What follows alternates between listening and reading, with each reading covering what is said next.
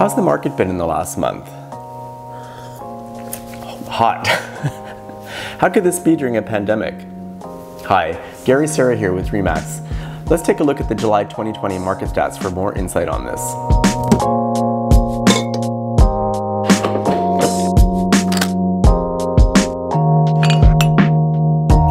Believe it or not, in July, home sale and listing activity exceeded historical levels.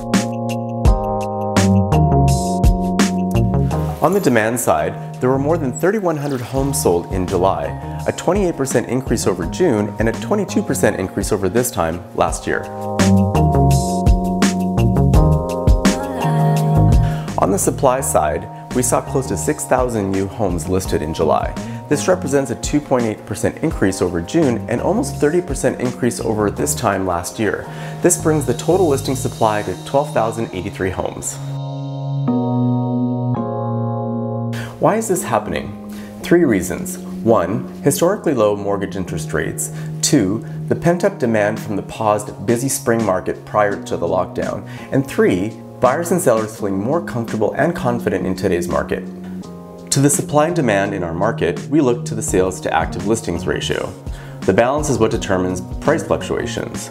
When this ratio dips below 12%, prices typically decline.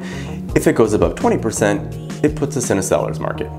Right now, we're sitting at almost 26%, which obviously is a seller's market as a whole. By property type, the ratio is 25.1% for detached homes, 31.1% for townhomes, and 24.7% for condos. The benchmark price for all residential properties is currently sitting at $1,031,400. This represents a 4.5% increase over this time last year and a 0.9% increase over last month.